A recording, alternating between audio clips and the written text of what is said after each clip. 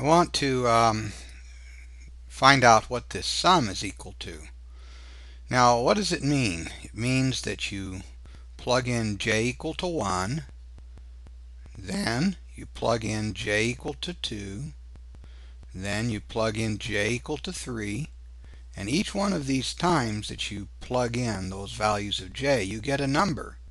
And this says that you add up those numbers. So here are the numbers that result. You have 2 plus 1. See, that's when j is equal to 1. So you have 2 plus 1. And then when j is equal to 2, you have 2 times 2 plus 1. That would be the next term, you see. And then when you plug in j equal to 3, you have 2 times 3 plus 1. And so you add all of these up, and you end up with 15.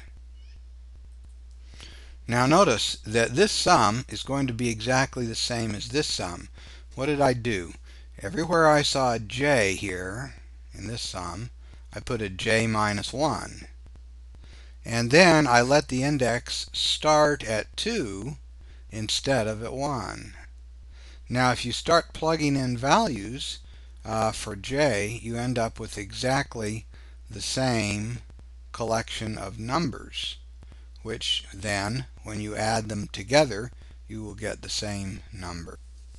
So you see, when I plug in the various values of j, here's what I get.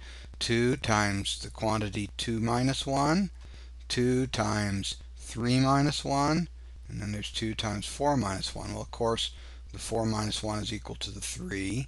The 3 minus 1 is equal to the 2.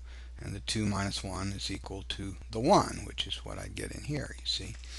And so if I add these numbers up, they're the same numbers as they are here, so I'll get the same answer.